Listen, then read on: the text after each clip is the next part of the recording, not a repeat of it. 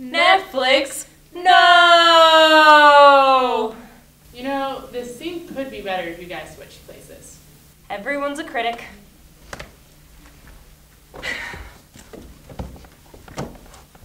Okay, so I'm Gabby, I'm Ashley. and this week for Netflix No, we watched the movie Rubber. And we're going to take two different sides of people that like to watch this movie, even though we both might kind of feel the same, but this is what I generally get when I hear about people talking about it. So I'm going to be the person that pretty much is just like, this is stupid the entire time. And you? I kind of enjoy the meta theatricality of the movie, so I'm going to play, I guess, a little bit of devil's advocate there. Okay.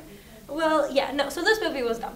The cinematography was pretty, and the sound was nice, and the special effects and the acting weren't awful. But overall, the plot was dumb. I didn't care about any of the characters. It was hitting me way too hard, like over the head with all of its, oh god, this is a metaphor. And I just wanted it to end. You see, you put the killing thing in front of your face, but you don't actually allow it to do the killing. John Green. No, stop. Anywho. But really, the movie starts off by saying all these things about Hollywood movies and about how, why does all of this happen? No reason. This movie is definitely a spin-off of that, and it makes it very clear. We see the audience of the film in the film. They're like standing off behind these red velvet ropes with binoculars watching what's happening. And it definitely, by presenting it that way, I think it made the film a lot more enjoyable. It's like, yes, we're aware this is a bad movie. We're aware that none of it makes sense, but because you know from the beginning that it's not going to make sense and nothing's happening for a reason, I thought it was better. It's a cop-out.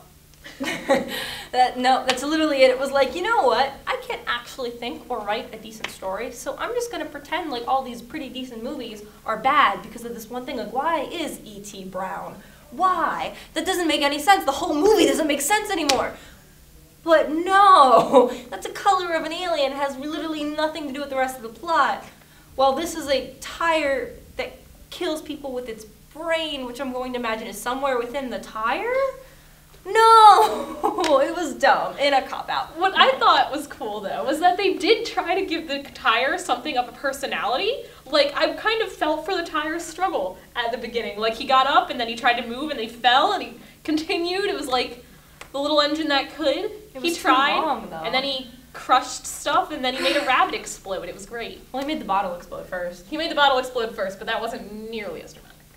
I don't know. Because he figured out he couldn't roll over the bottle, so he had to find a different way to deal with it. It's a metaphor for life, guys. Yes. Clearly. No, it was just, the movie, okay, so the whole punch in the face with a metaphor thing is not really my style, and it's basically saying the entire time, audiences are dumb, so we have to give them what they ask for and or give them something like dumb like that, or hit them over the head with something smart because else they won't get it. And it really pissed me off because that's not true. I don't really think so. I feel like you were hitting me over the head with all of your metaphors and you needed to stop. The movie could have been 15 minutes long and I might have actually enjoyed it. However, the audience that they portray in the movie does show lots of different real characteristics of people in an audience. Like, there are people talking, and these other girls are like, you know, can you guys stop talking, stop discussing the movie? We're trying to see what's happening. We're trying to watch it. And then there's the people cracking jokes, and then there's the one guy who's really into it, doesn't say anything, and is just absorbing everything that's happening. So for that part, I thought that was a very accurate portrayal of real-life people. Now, I will say a lot of things in the movie just don't make sense. And I mean, obviously the movie started off by saying that, but they kill the audience. Very quickly. So like these nice characters you start to kind of care about, they're all dead. So like, and I'm not really sure why. Okay, so if I'm going to go for the metaphor thing here, it's like instant gratification and the audience needs what they want right away and they're not thinking about what they're taking in, and this is the media they're consuming and they're not thinking about it. Therefore, they're poisoned by the media that they consume. And they were literally poisoned in the movie. But I don't care because it was dumb. So no. Yeah, I didn't understand that whole part. They're like, oh yeah, 6 hours later, the audience is dead, great, we can all go home now. And then they're just like, no, that one guy's still alive. He didn't eat the turkey. Continue the movie.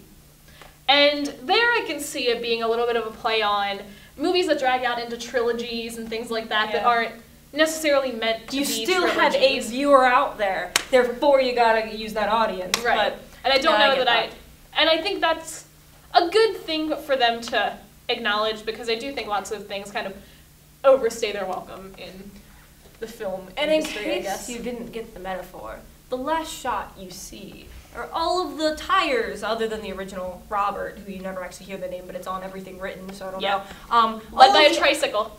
Led by a tricycle, all of the tires rolling toward Hollywood. Yeah. Now, what does the tricycle say about childhood, Gabby? Tell me. The tricycle says that through the innocence of childhood, we can experience all this wonderful cinematography, and then, as we grow older and turn into these old, used and abused tires, that we are just destroyed by the film industry. Okay. So, our rating for this, what would you give it?